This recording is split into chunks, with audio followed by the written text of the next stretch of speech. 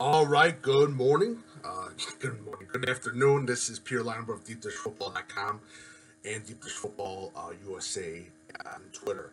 Make sure you follow Coach Big Pete and Deep Dish Football on Twitter, Facebook, and Instagram. Also, my email is coachbigpetefp@gmail.com if you have any questions.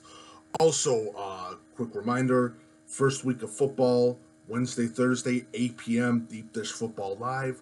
Saturday morning, 9 a.m., is Breakfast with Coach Big Pete, going over scores, awards, and everything else to get you set for the next week for week 2.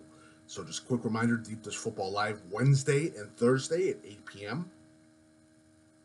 Breakfast with Coach Big Pete Saturday, always Saturday during the season at 9 a.m. So let's get into another conference preview, shall we? This one's going to be a little bit of a tough one. Just a quick reminder, previews, predictions, they all mean crap. What is up is down, and what is down is up. Every different year, something changes in high school football. That's why you got to love it, because of the parity of the game.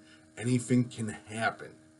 Some teams can come out of the clear blue and have great seasons. And all it just takes is a group of kids to believe in their coach, and it works wonders. So let's get into the Upstate 8. Now, I have one top dog team, and this is a major gamble, but I'm going to say it. I have Bartlett as my top dog team. I really liked it. I really like Bartlett. Good offense, good defense, good passing game. Palella, one of the top guys, definitely to keep an eye out for. Solid group of linebackers that are coming back. Good secondary, and an underrated defensive line. And they have two sizable targets. They have two sizable targets on that wide receiving core for Bartlett. Now, my three challengers. Glenbard South, great quarterback in Plazo, who's going to be one of the top quarterbacks in the conference, one of the top players, definitely a kid you got to keep an eye out for. Good wide receiving core on that end. Coach Chrissy, again, he's doing wonders with that program. Keeping a very close eye out for that secondary of Glenbard South, and also their linebackers as well. They also have a good rush end too at Murphy, if I'm not mistaken. Hopefully I didn't get that wrong. I'll have to check. I also have, as one of my challenging teams too, South Elgin. I like South Elgin. Marquise Gillespie transfers, big target. Devon Sherwin, another big player for them as well. But South Elgin looks great. Good group of athletic players. Tough season, but I think this is going to be a surprise season. I think South Elgin is going to challenge this season. I'm thinking about the other teams. Sorry about that. But South Elgin looks good. My surprise team now. My surprise team is Elgin. I really like Lomax, Xavier Bonds. I think Elgin's going to shake some heads. They're going to move some heads basically this fall. I really like Elgin. I think they're going to be a surprise team. Two teams to look out for the future. Fenton, that just joined the conference. I think they're undergoing great transformation. The coaching staff. I think second year is doing a great job. Second team that I have is East Aurora. Coach, I forget his last name. Who coach? I probably messed it up. But he's doing a wonderful job. And he's got that team believing. He's building a program. Definitely two teams to keep an eye out for in East Aurora and Fenton, as I talked about it last season with East Aurora. But two coaching hires a couple of years back. But great job as those programs are building. Now, for me, and is one I also forgot the other challenger too, Glenbard East. Graduated a lot of talented back. Shockey, they're gone now. They got a guy, Ben, the quarterback, who's pretty good. Good, solid group of wide receivers, defensive ends. Offensive line, solid. Really, I think the game's going to be more focused on their defensive line, their ability to stop the run, and to get some rush on the passer this season. I think that's going to be huge for Glenbard East, as it is. But they had a great season last season, as Coach Waters was the Deep Dish Football Coach of the Year for 2018. So, let's talk a little bit more about the teams. Marquise Gillespie, South Elgin, great transfer for them. Hell of a player.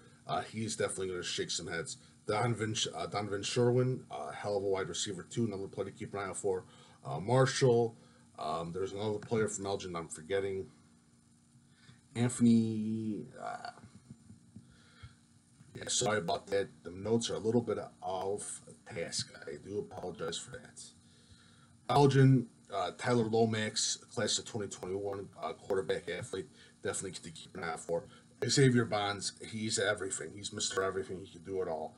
He's definitely a huge playmaker for Elgin. Fabian Gonzalez, another player to keep an eye out for as well. But my big player is Jeffrey Lomax. I think Jeffrey Lomax is going to have a terrific season. I consider him a top recruit in the state of Illinois. Definitely a kid that you want to keep an eye out for as well. Glow Griffin, too, from Elgin, too. For Bartlett, I talked about Balea. They got a bunch of multi-sport athletes, which is key, especially for them. Good young quarterback, Parimi. Hopefully, I get that name correct. Hopefully, didn't get two quarterbacks wrong. But Sailors running back. They graduated their top linebacker from last season. He's gone. But again, I have Bartlett. They have great size. They have two good pass rushers. They have a great offensive line. It's remarkable, just absolutely remarkable about Bartlett.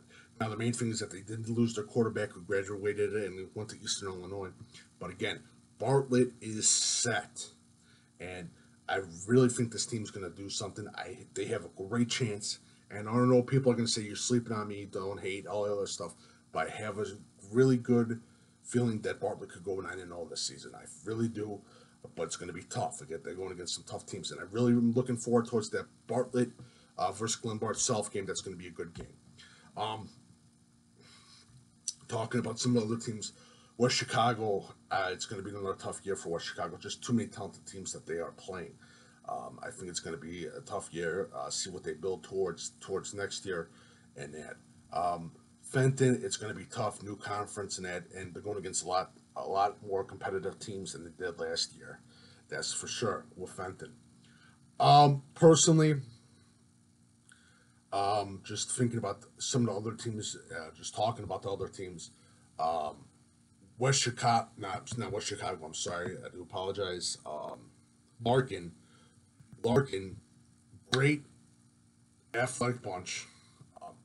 Impressed with their wide receivers and some of their cornerbacks, but the main question is going to be their line, their size up front.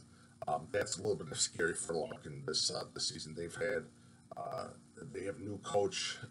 They had an original new coach who moved to Lake Zurich, but I think it's going to be another tough season for Larkin.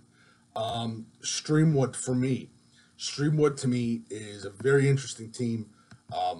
They have one good lineman, a really talented lineman. I'm trying to find his name. They've got good. I can't find his name. Do apologize. Good offensive, good group of linebackers. T.J. Fan, another linebacker to look out for. Angel Acosta, another kid to look out for as well. I'm forgetting one more player. It's a wide receiver, running back that Streamwood has. That's another player to look out for as well. Again, it's going to be a little bit of a tough year for Streamwood, another team like West Chicago. And again, they're facing a little more talented teams as usual, as Streamwood has faced them last season too. But again, my surprise team is Elgin. I think they're going to do good this year. My three challengers: South Elgin, Glenbard South, Glenbard East. My top dog team is Bartlett, and I really think Bartlett's going to do good this season. But again, like I said, predictions, reviews mean nothing. You have to play the game. That's what the beautiful part about football is. Anything can happen at Bartlett, and these three teams could rise up, or Streamwood could rise up, or West Chicago could rise up. Simple as that. This is high school football. There's no clear winners in the first week or first 2 weeks. Anything can happen, and that's why you gotta love high school football. It's all parity. But definitely, this is a conference. I'd say 3 to 4 teams you could see into the playoffs. I see Bartlett making a challenge. I see, for some reason, I'm going to say this right now, in the back of my head, Glenbard South in the back of my head is going to do some serious damage, some really serious damage in the playoffs if they get into the playoffs. That's a team to just keep an eye out for as well. But thank you so much. Make sure you follow Coach Big Pete and Deep Dish Football on Twitter, Facebook, and Instagram. My email is coachbigpete@fp@gmail.com if you have any questions. Also, if you like my work, feel free to leave a tip via PayPal. I'll put the link in the bottom of the video and also in the bottom of the article. Thank you so much. Good luck to everyone this year. Hopefully I can catch the game for Deep Dish Football Game of the Week.